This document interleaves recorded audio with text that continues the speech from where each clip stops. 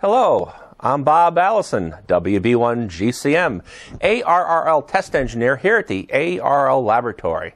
Let's take a look at that M2 2-meter amplifier. Well, here it is, the 2M1K2 2-meter solid-state amplifier. It's a MOSFET. A single device produces over 1,200 watts of RF output power from a fairly small amount of drive.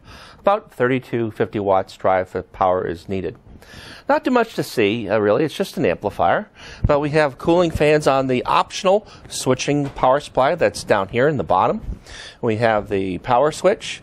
This is your standby switch and your JT mode switch. So if you're running JT65 or CW, it reduces the power output so you can run a more robust duty cycle. On the top up here, we have some cooling fans as well.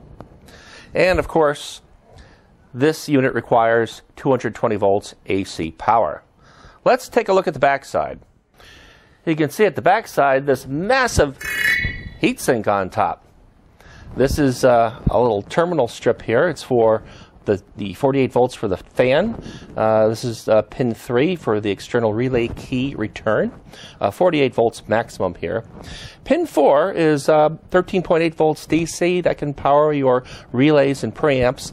You can push it up to about a half an amp on this terminal. And of course, this is a ground right here. This is your key line here from your transceiver. When you close it, it puts the amplifier in ready mode and you're ready to transmit. Way to go. And here is the RF input and RF output. Plenty of ventilation on the sides, the back, and on the top.